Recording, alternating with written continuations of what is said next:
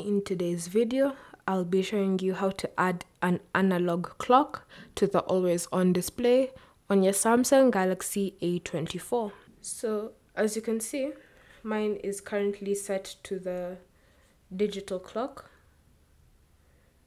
on my always on display. So to change that, simply open settings, and under settings select lock screen, then select always on display and tap on clock style. Here you should see options for the type of analog clock you would like.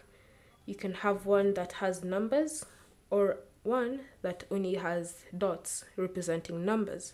So once you've chosen one, you can also change the color scheme of the clock. So you can have it as a gradient like that or a solid color. Once you're happy with the analog clock and the colors that you've chosen, tap on done to save your work.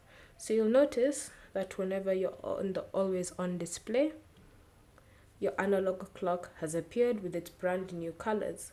Thank you for watching. If you have any questions or comments, leave them down below and we'll get back to you.